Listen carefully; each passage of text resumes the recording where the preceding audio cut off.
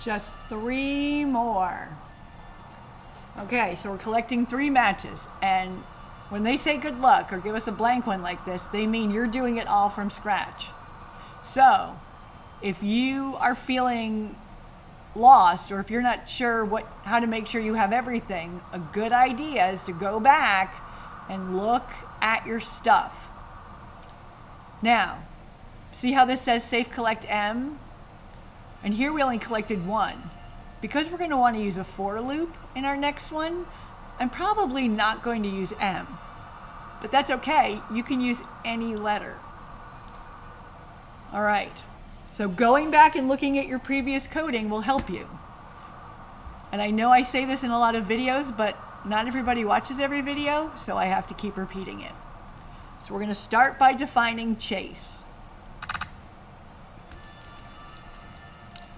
Not capital. And I'm going to use A as my parameter for chase. And then we've got to put a few things in until near A. Whoop. Turn to A. Step distance to A.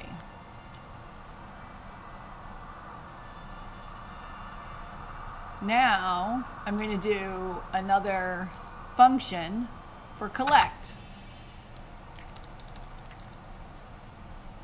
And I'm going to call collect, I'm going to give that T. I don't know why, just because. Because I don't want it to be M. Although I could say use any letter in my for loop also. So, until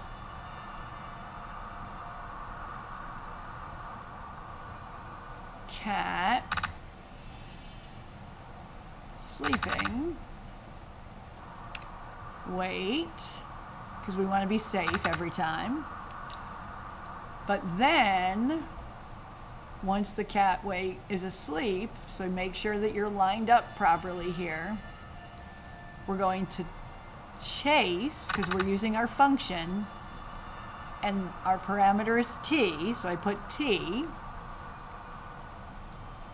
Once we get to T, we're going to grab it, and T will be our matches in this case. It's the variable that will be matches. After we grab it, we're going to chase, which seems weird, but it's the function name, pile, as in turn to, step distance to, and when we get to the pile, we're going to drop.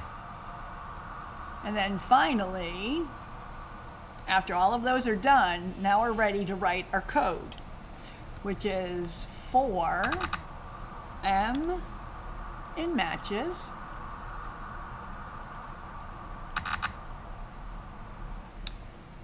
collect